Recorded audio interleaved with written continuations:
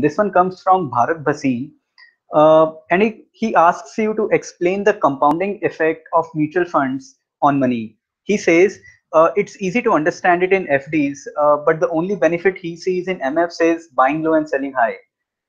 So how does compounding work in MFs over long term?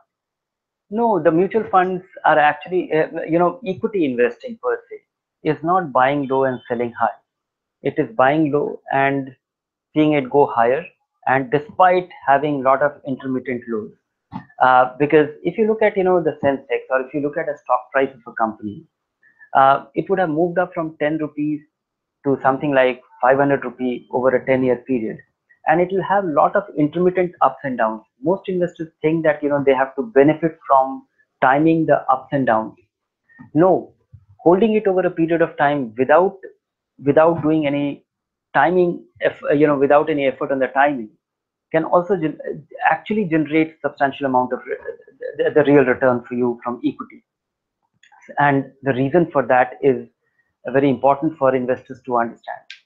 Companies produce products and services which gets aligned with, which are provided to the customers. Customers pay higher, you know price for those products and services as it gets adjusted with the inflation or with rising prices. And so your margin goes up, and then add to that, the company does better, the company gets bigger. So a lot of times, investors miss out that, they have to speculate in, to profit from equity by buying low and selling high, and they have to keep doing it, and they have to do a great deal of hard work on that. No, equity does well over a period of time simply because it is linked to real market.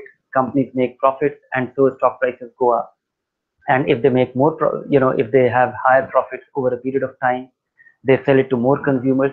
And and that is what we have seen with the great companies. If you look at, top 500 companies which have grown over a period of time, they are not because, of course, they are volatile, but most of the money made by investors is entirely by holding them over a period of time.